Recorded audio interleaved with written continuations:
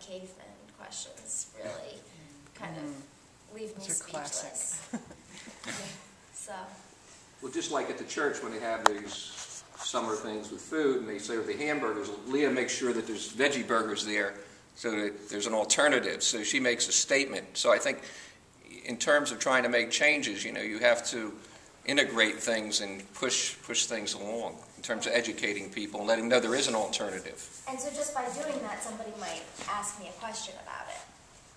And in the church, everyone has always been really kind and gracious about it, but in other contexts, like at the office, somebody might take more offense to my doing that and have some hostile questions, which is where these come in. That's a really good question now. At my job, sometimes we have like pizza day or something like that, and I just say, you know, I don't eat animal products.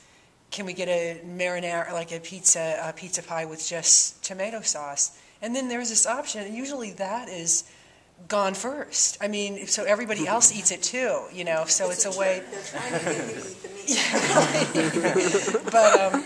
But it's just, as I think Joe said, like it's having the option. You don't even have to be an outspoken vegan.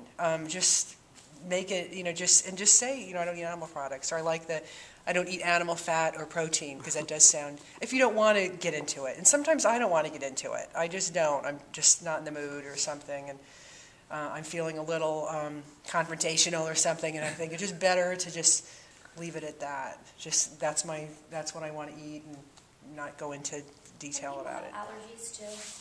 So if you don't feel like explaining, you know, especially if I'm in a foreign country, if I don't feel like explaining veganism to a waiter, I might say I have an allergy to milk and I have an allergy to dairy, because it's just, yeah, you get what you need. They're especially careful because they certainly don't want you in the emergency room and then suing them. But, you know, then you've made a conscious decision, I'm not going to talk about veganism, I don't want to be, you know, in this particular situation, I don't want to be discussing it. Any more questions? 20 of them? Okay, my question here is, what about holidays? What will you eat? Well, for me, most of my family and friends know now that I'm vegan. I'm completely out of the closet. And if they would want to prepare something special, I am gracious enough to eat it. And they have gotten me some pretty interesting things. But I will always offer to just bring my own meal and explain to them that it's their company that I'm interested in. The food is secondary or tertiary even. So I, you know, give them a way out so that they don't feel on the spot, oh my God, this person from another planet is coming, what am I going to feed her? You know, I give them an option so that we can still all get together and enjoy each other's company, which is what holidays are all about. And yet, you know, they don't have to be to go out of their way. A lot of people really want to go out of their way when you give them a chance. They want to show you that they care for you, and that's one way of showing you that they care for you, that they went out and looked up these recipes or whatever. And like I said, you just have to be gracious enough to eat it. That's the way I handle it. Yeah, I'm lucky enough to have holiday dinners with my mom and my sister, and my sister's vegan, and Nick joined us this year for Thanksgiving, and he was almost vegan, now is vegan, and my mom is very kind to do tofurkey and vegan mashed potatoes and string beans, and so we all have a vegan Thanksgiving. So depending on how big your family is, sometimes everybody's ready and willing to do vegan Thanksgiving, and if not, I usually tell people, well, why don't I bring, you know, these dishes to share with everyone, and that I know I have something and you don't have to worry about it, like DJ's saying.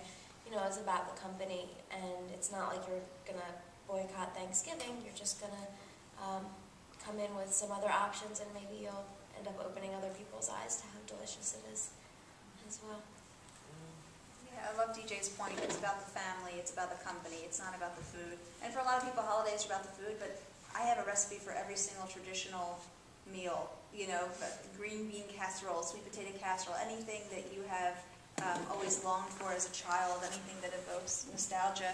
I have a vegan recipe for it, so I'm always happy to bring those too and to surprise people that it's really easy to have these traditional foods and make them vegan. And I always say no animals were harmed in the preparation of this of this meal. But I think it's important to bring something that's there's enough for everybody. I've been guilty of packing a sandwich and eating it in the car before going in. Because I know that whatever I'm bringing is it's like a vegetable side dish and there's going to be no protein for me, so I'll do that. But for the most part, I always bring something that everybody can enjoy.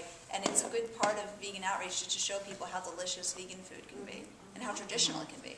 I thought packing a sandwich and eating it before you got there was just a normal part of not having the children act so ravenously hungry. I didn't know there was a plan to it.